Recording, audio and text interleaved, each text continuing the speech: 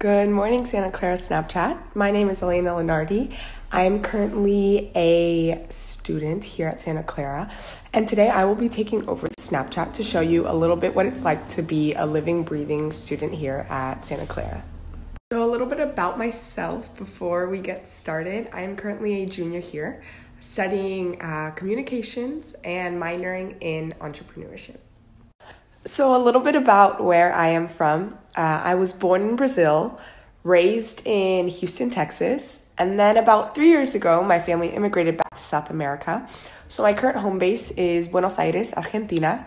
I definitely know what it's like to be far away from family and far away from home. So a little bit about the things that I do throughout my day or throughout my 3 years here at Santa Clara. I've been involved in ASG, which is our Associate Student Government. I served as social media chair. I'm also involved in campus ministry. I'm a part of the honors program. I'm involved in off-campus Greek life. And last quarter, I studied abroad. So if you have any questions about those things, please feel free to ask.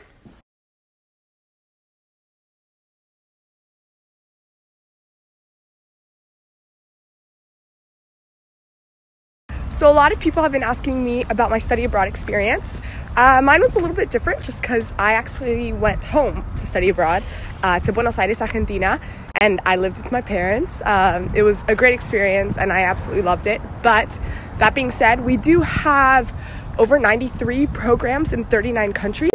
So I have friends who studied abroad in Australia, New Zealand, South Africa, South Korea, Japan, Barcelona, Spain, Chile. So really anywhere that you want to go, there's a good chance that we do have a study abroad program there. About 1/4 of our students go to study abroad, and something to keep in mind is that to study abroad here at Santa Clara, you do have to apply to the program. Santa Clara does this to make sure that the classes that you're taking while abroad are going to give you credit and make sure that you still graduate on time. So the application is a little bit competitive, but that being said, 1/4 of the students do end up going.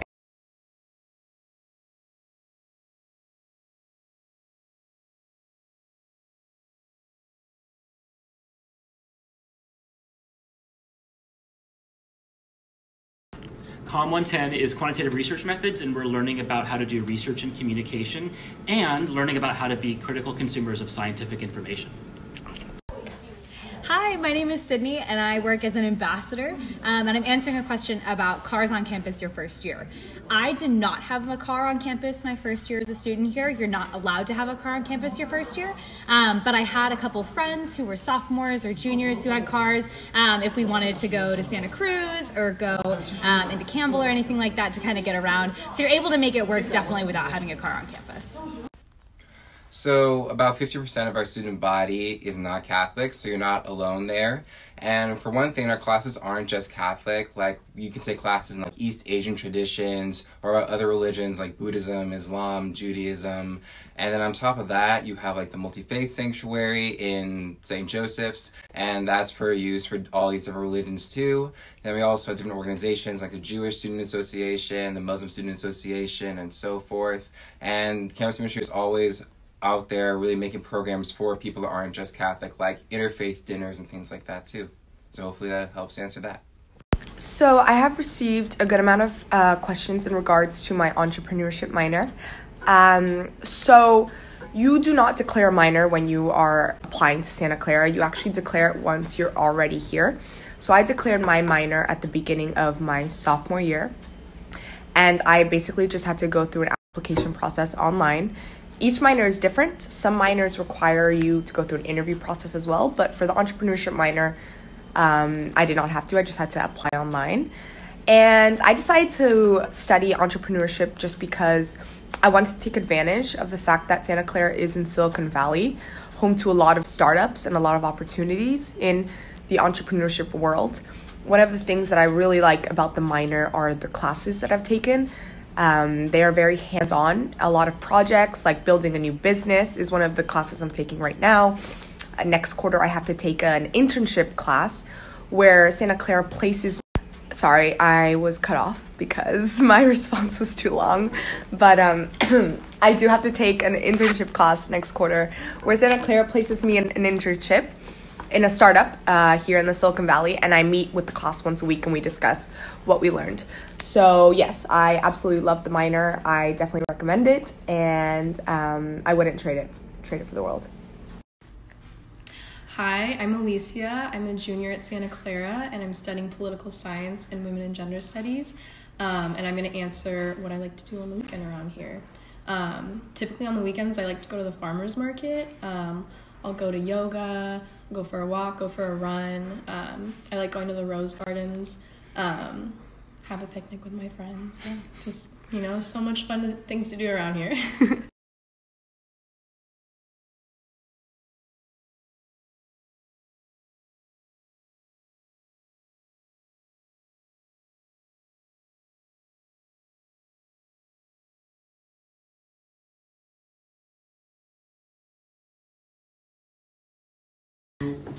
So you can apply for the honors program in two different ways. Either when you're accepted to Santa Clara, they will send you a little email that says, hey, we think you'd be a great candidate for the honors program. And then there will be a small little application that you complete there. Or if you are not in the honors program during your first year, you can also apply in after that first year, and then you'll be an incoming second year honors student, and there's a few different requirements for that. So I just got out of my second class for the day, and now I'm on my way to work. I am a student ambassador, so I give tours here on campus, and every other Tuesday we meet as a group to learn more about our school. Awesome. Thanks for the question. I think the workload in Santa Clara is very manageable. It just depends on how you want to manage your time. So we're on the quarter system, meaning that we have 10 weeks of instruction, and your 11th week are your finals week. So you could have midterms anywhere between weeks 3 or week 9. Right now we're in week 3, and I have a midterm in 2 days, so I'm a little bit stressed about that, but that's okay. With that being said, there's so many resources like your professors or the drama center to help you with planning your schedule, but personally I think the workload is manageable as long as you manage your time well. Woo! Perfect. Okay everyone, so I just got out of a movie night with my friends and I am heading home to go to bed. I just want to thank everyone for following me along today, and just know that if you have any questions or anything else that I can help you with, that I will be leaving my email and my Instagram. So yeah, thank you so much. Good night.